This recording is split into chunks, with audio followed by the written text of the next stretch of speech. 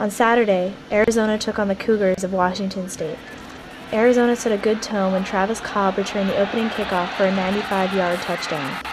The Wildcats scored the first 7 times they had the ball and were leading 34-0 at halftime.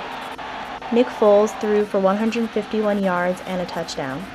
Arizona amassed a total of 294 yards rushing and 177 yards passing. The Wildcats held Washington State to just 185 yards. The final score was 48 Arizona, 7 Washington State. The Wildcats' record is now 6-2 overall and 4-1 in the Pac-10. The Wildcats are ranked for the first time since 2000. They are the only team in the Pac-10 that has not made an appearance at the Rose Bowl. This is Jen Exley reporting with UATV. Back to you at the studio.